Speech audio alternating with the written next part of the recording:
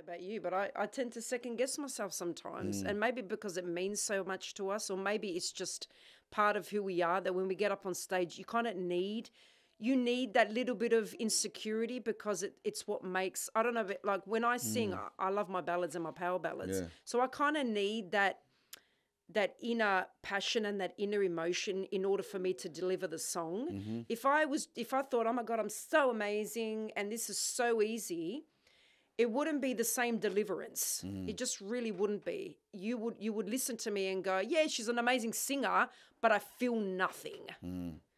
And you can't have that. There's a lot of singers that are like that. I'm not like that. I want to be I need to communicate to you with my voice. Yeah. And in order for me to do that, I need to kind of dive down deep. Yeah, sure. And be able to just release that and share with you my ups and my downs.